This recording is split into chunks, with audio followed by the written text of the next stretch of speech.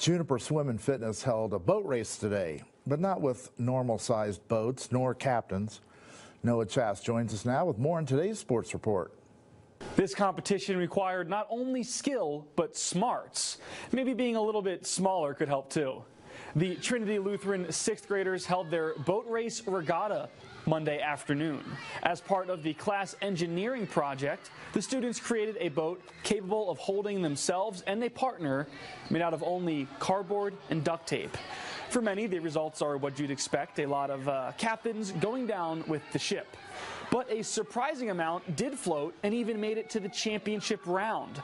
I caught up with the school's science teacher and the winning duo to find out their secret to success.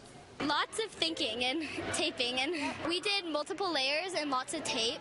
So we mostly put tape on the bottom of it so it was waterproof, because somebody ran it underwater to check if it actually was waterproof, and it was, so it worked. I think today was awesome. I was surprised at the boats that floated.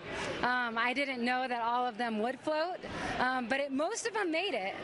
So I think that was exciting for me and them to see. Winning's the most fun, but how much fun was it just to get your boat in the water and see it do well?